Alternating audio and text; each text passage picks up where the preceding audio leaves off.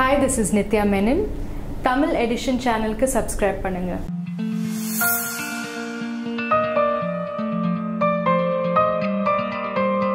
Hi Tamil Edition viewers.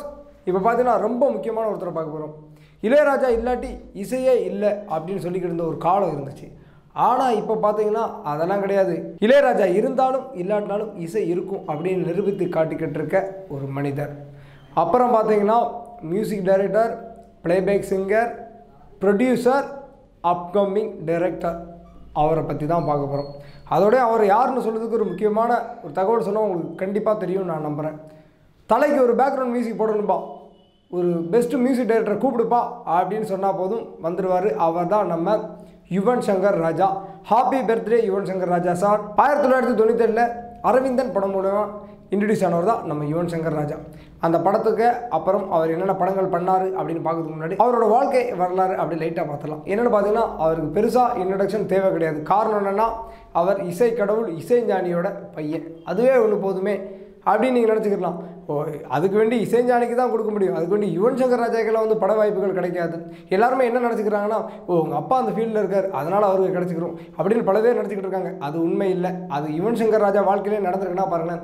1997 Aravindan ஒரு படம் பண்ண பிறகு படம் நல்லா ஓடலை. உடனே ஓகே விட்டாங்க. ஒரு 2 வருஷம் படம் பண்ணாமல் அதுக்கப்புறம் பார்த்தீங்கன்னா ஒரு படம் பண்ணார். பார்த்தா அந்த படமும் ஓடலை. உடனே இவர் பேரில் ஒரு முத்திரை குத்திட்டாங்க. சரி இந்த ஆள் வேலைக்கு ஆக மாட்டான், இவனை வச்சு படம் பண்ணாலே கண்டிப்பாக ஓடாது, அப்போ ஃப்ளாப் மியூசிக் டைரக்டர் அப்படின்னு செட் பண்ணி வச்சுட்டாங்க. அப்புறம் தான் பார்த்தீங்கன்னா தலை அஜித் கூட தீனா பண்ணாப்புல படம் வேறு லெவலு. அப்புறம் பார்த்தீங்கன்னா புதுப்பேட்டை அப்படி 70 ரெயின்போ காலனின்னு ஹிட்டுக்கு மேலே ஹிட்டு.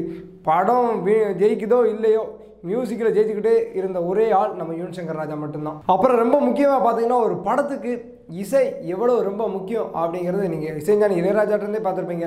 அதோட ரொம்ப முக்கியமாக அதுவும் இந்த யூத், அதை யங்ஸ்டருக்கு ஏற்ற மாதிரி பண்ணுறதுல யுவன் சங்கர் ராஜா அடிச்சுக்கிற ஆளே கிடையாதுன்னா பார்த்துக்கோங்களேன். எஸ்பெஷலி சொல்லணும்னா புதுப்பேட்டையாக இருக்கட்டும், 70 ரெயின்போ காலனியாக இருக்கட்டும். 70 ரெயின்போ காலனினா ஒன்றும் வேண்டாம், அந்த ஹீரோ வந்து நம்ம ஹீரோயினை பார்க்கும்போதெல்லாம் ஒரு பேக்ரவுண்ட் மியூசிக் பாருங்க, அப்படியே லவ்வை நம்மளே ப்ரப்போஸ் பண்ணுறது மாதிரி இருக்கும். அது மட்டும் இல்லாமல் பார்த்தீங்கன்னா புதுப்பேட்டையில் பேக்ரவுண்ட் மியூசிக்கெல்லாம் அதுவும் தனுஷாருக்கு பண்ணுறதுலாம் வேறு லெவலில் இருந்திருக்கும். தனுஷார் இன்றைக்கி இவ்வளோ பெரிய ஒரு ஹீரோவாக இருக்கிறதுக்கு ரொம்ப முக்கியமான காரணம் நம்ம யுவன் சங்கர் ராஜா தான். யுவன் சங்கர் ராஜா பற்றி பேசினா பேசிக்கிட்டே இருக்கலாம்.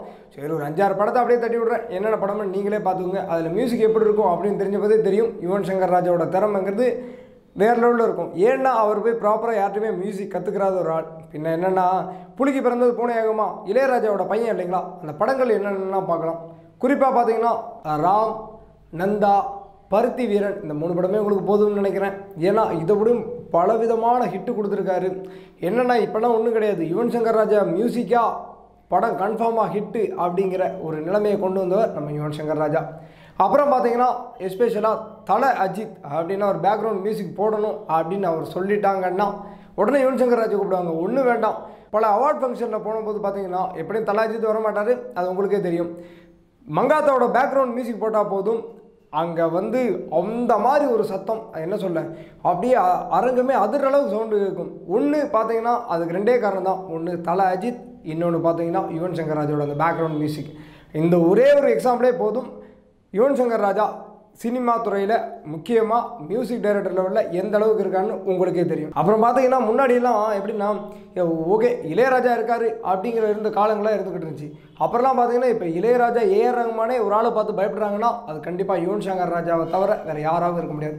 எக்ஸாம்பிள் சொல்லப்போனால் பறவையே எங்கே இருக்கிறாய் அப்படிங்கிற ஒரு பாட்டு கேட்டிருப்பீங்க. கற்றது தமிழ் ராம் அவரோட இயக்கத்தில் வந்திருக்கும். அது மட்டும் இல்லாமல் சூர்யாவோட ஒரு படமான நந்தா படத்தில் பார்த்தீங்கன்னா லைலா கூட ஒரு லவ் சாங் பண்ணிருப்பாரு. அந்த சாங்கு கேட்டாலே உங்களுக்கு தெரியும். முன்பணியா அப்படிங்கிற ஒரு பாட்டிலே காதல் அப்படியே வர்ணிச்சிருப்பாரு நம்ம யுவன் சங்கர் ராஜா. முக்கியமாக இவரோட படங்களில் பார்த்தீங்கன்னா ஒன்று வேண்டாம், யுவன் சங்கர் ராஜாவுக்கு அந்த ஸ்டோரி சொன்னால் போதும். யுவன் சங்கர் ராஜாவே என்ன சொல்கிறாரு தெரியுங்களா, எனக்கு வந்து என்னென்னா காசு பணங்கிறது முக்கியம்தான் இல்லைங்களே, பட் காசு பணமே முக்கியம் கிடையாது. ஸோ எனக்கு வந்து அந்த ஸ்டோரி பிடிச்சிருந்துச்சுன்னா உடனே பண்ணுவேன். எக்ஸாம்பிள் பார்த்தீங்கன்னா லோ பட்ஜெட்டில் வந்து தங்க மீன்கள், அந்த படத்தோட மியூசிக்கை யாருமே மறந்துருக்க முடியாது. ராமும் அவரோட குழந்தைக்கும் ஒரு அப்பாய்க்கும் பிள்ளைக்கும் உள்ள பாசத்தை அப்படியே மியூசிக் லெவலில் வேறு லெவலில் கொண்டு போய் காமிச்சிருப்பாரு. அந்த படம் எல்லாருக்கும் ரொம்ப பிடிச்ச படமாக, அதோடய பல விருதுகள் வாங்கின படமாகவும் அமைஞ்சிருந்துச்சு. அப்புறம் முக்கியமாக ஒரு படத்தை பற்றி சொல்லி ஆகணும். ஆரண்ய காண்டம் அப்படிங்கிற ஒரு படம் பார்த்த ஆளுகளுக்கு தெரியும். சைலன்ஸுங்கிறதே ஒரு வகையான ஒரு மியூசிக் தான். அதை எந்த அளவுக்கு கையாண்டிருப்பார் யுவன் சங்கர் ராஜா அப்படின்னு அந்த படத்தை பார்த்தவங்களுக்கு தெரியும். அது மட்டும் இல்லாமல் இவர் மேலே எந்த சர்ச்சையுமே வந்தது கிடையாது. முக்கியமாக பார்த்தீங்கன்னா 2 சர்ச்சை தான். ஒன்று என்னென்னா 2வது கல்யாணம் பண்ணிக்கிட்டார். அப்புறம் என்ன அப்படின்னு பார்த்தீங்கன்னா ஹிந்து மதத்துலேருந்து முஸ்லீம் மதத்துக்கு போயிட்டார். ஏன் இவர் என்ன ஹிந்து மதத்துலேருந்து முஸ்லீம் மதத்துக்கு போகக்கூடாதா அப்படின்னு நீங்கள் கேட்கலாம். ரொம்ப முக்கியமானது என்னென்னா இசைஞானி இளையராஜா ஹிந்து மதத்துக்கு மேலே அப்படி ஒரு பற்றுள்ள ஒரு ஆள். அவர் மகன் போய் ஒரு முஸ்லீம் மதத்தை சேர்றதை சில நேரங்களில் சர்ச்சையாக பார்க்கப்பட்டுச்சு. அப்புறம் கொஞ்சம் பேர் பார்த்தீங்கன்னு வச்சுக்கோங்களேன், முக்கியமாக சொல்ல போனால் தலையோட முக்கியமான ஃபேன்ஸ் எல்லாம் மேக்ஸிமம் யுவன் சங்கர் ராஜா ஃபேன்ஸாக இருப்பாங்க. அதை நம்ம சொல்லி தான் தெரியணும்ல. அதோட ரொம்ப முக்கியம்னா யுவன் சங்கர் ராஜா நீ திருப்பி வர மாட்டார், இப்போ பழைய மாதிரிலாம் யுவன் சங்கர் ராஜாவில் மியூசிக் படம் இல்லைப்பா, இப்போ வேஸ்ட்ப்பா ஏதோ ஒரு படம் வந்து பண்ணலாம் அப்படின்னு கூட இப்போ கூட பேசிக்கிட்டு இருக்காங்க.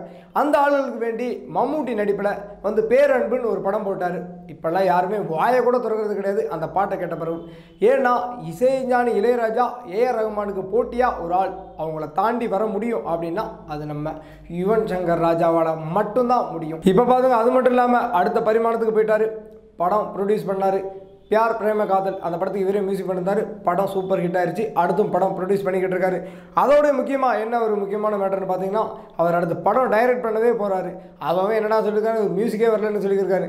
அவர் ப்ரொடியூஸ் பண்ணிட்டாரு, படம் டைரக்ட் பண்ணிருக்காரு, வேறு லெவலில் போய்கிட்டே இருக்கார். பேசுகிறவங்க பேசிக்கிட்டே இருக்கட்டும், நம்ம செயலை செய்வோம் அப்படின்னு இசைஞானியோட புதல்வனான யுவன் சங்கர் ராஜா வேறு லெவலுக்கு போகிறாரு. அவருக்கு மறுபடியும் எங்கள் தமிழ் எடிஷன் சார்பாக பிறந்த நாள் நல்வாழ்த்துக்கள். இசை அப்படிங்கிற ஒரு விஷயம் இல்லாமல் இந்த உலகம் இயங்கவே செய்யாது அப்படின்னு சொல்லிட்டு இந்த வீடியோ முடிச்சுக்கிறோம். இந்த வீடியோ உங்களுக்கு ரொம்ப பிடிச்சிருந்தா லைக் பண்ணுங்கள், கமெண்ட் பண்ணுங்கள், ஷேர் பண்ணுங்கள். மறக்காமல் தமிழ் எடிஷன் சேனலுக்கு சப்ஸ்கிரைப் பண்ணுங்கள்.